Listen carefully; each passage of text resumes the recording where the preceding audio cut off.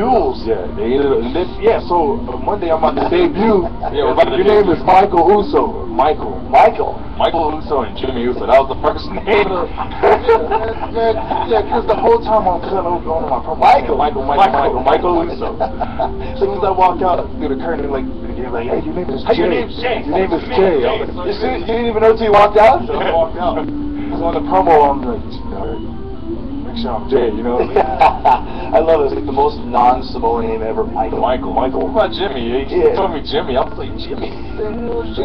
What's your real name? Jonathan, right? Yeah. And how about you? Joshua. No one calls you. Like I asked somebody the other day, and they're like, we don't even know what their real names are. Oos, man. Yeah, Oos, right, exactly. Oos, yeah. I call it them too, but I forgot the name. Oos. Hey, what's up?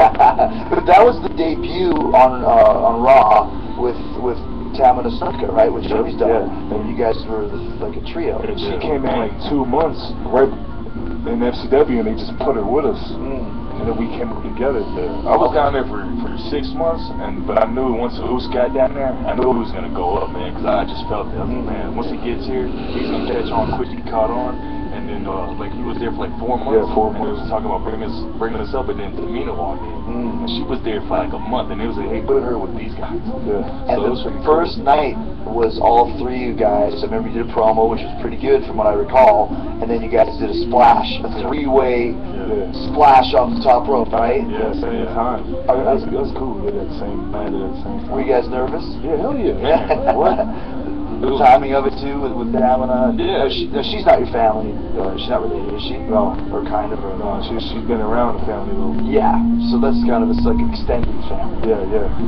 I remember Vince. I was talking to Vince about something. He was, come here, I want to show you something. I said, okay.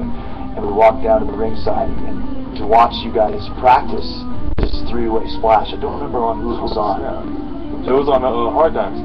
Yeah, they actually laid there too. Yeah, I'm surprised they didn't do it on the local stuff. Yeah, he goes, come here, I want you to see this. And you guys all jumped. He goes, what do you think? I'm like, that's amazing. It's impressive. Look at the time. I said, yeah, cool, man. Yeah. So yeah, he brought me out just to show me. Well, that's cool. Toys, you know. we haven't heard about that until now. That's cool. Yeah, man. Yeah. Because then you guys came, and then the typical story in the WWE, you worked a little bit, but not really too much when you first started. No, we was on TV for we was in there for like 2 months at the most. And then we just sat still, man. But we never we stayed positive, man, as we should, and we just kept banging in the ring.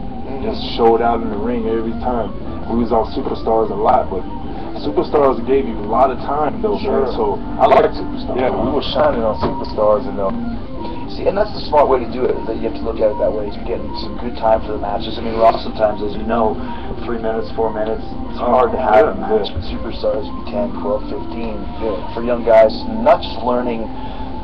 Being in the WWE, the pressure of that, there's a WWE style, and also how do you work on TV? Right, yeah. It's a different world, right? Yeah. So that helped give you a little bit of... It's crazy because coming up from FCW, we had to relearn. Yeah. We got to relearn this stuff, you know? Right. So they didn't teach you about like the cameras or which way to work, or, you know, how to like really, you know, give it a break after you do, let them digest everything. Yeah. So we learned that from the older guys up here. So that's interesting. They didn't teach you about that, because that's, as you know, the most important thing. Yeah. Right? Yeah.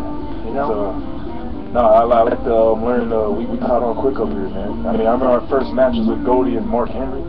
Ever I was scared. What the? That's interesting. Man, I watched these guys growing up. Man, now we're in here with these guys, so it was pretty cool. Well, was it kind of were you marking out a little bit as a fan when you came in?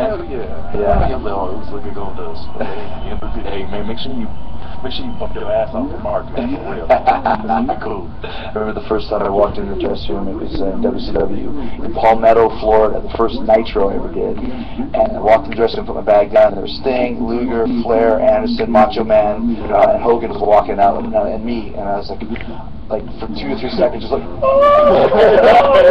it's like, yeah. How are you? But I mean, it's such a thrill when you come in. You're now here, you know. You named off that locker room. I can walk in that locker room. And it was a mistake too. I opened the wrong door and was like, oh, and then they're all looking stairs. So we're not going to. But so you guys were off for a couple months, or after a couple months, then you were off for a while. A couple years. A couple years, right? Yeah. Close like 2 years just in limbo. I was almost wondering, like, maybe this is it. Like, maybe you guys won't be around. Like, I never saw it. We was thinking that too. So what finally got you back on the ship again? Yeah, I think you know what? Like, I think what really opened the eyes is what do you think?